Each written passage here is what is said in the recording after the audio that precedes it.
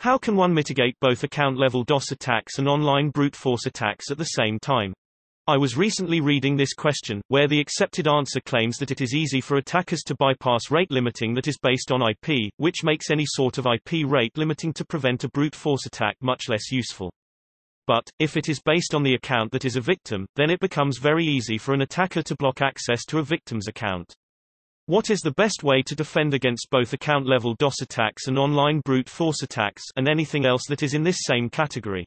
Simply sleeping for example, 1 second isn't sufficient because the attacker can simply put in more requests before the first one finishes. 1 second latency, but unbounded throughput, and throughput is what matters for brute force. If subsequent requests are blocked until the first one finishes, then they must be blocked per IP or per user, which produces the same problem. 2FA isn't always a good solution either, because, for worse, many people fail to use it. You can use IP-based rate limit, even if the attacker can control multiple IP addresses. For you, keeping track of tens of thousands of IP addresses is easy. Just create a database table with IP address, account accessed, and number of authentication errors. If they are above a threshold, slow down the response. Simply sleeping for example, 1 second isn't sufficient because the attacker can simply put in more requests before the first one finishes.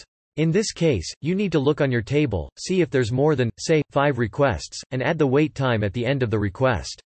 So no matter if the attacker sent 10 or 1,000 requests, he will have to wait. The wait time should be exponential, not linear, to further increase the attack cost.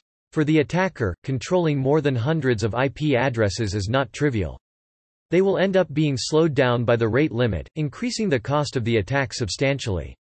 But the victim will not be affected.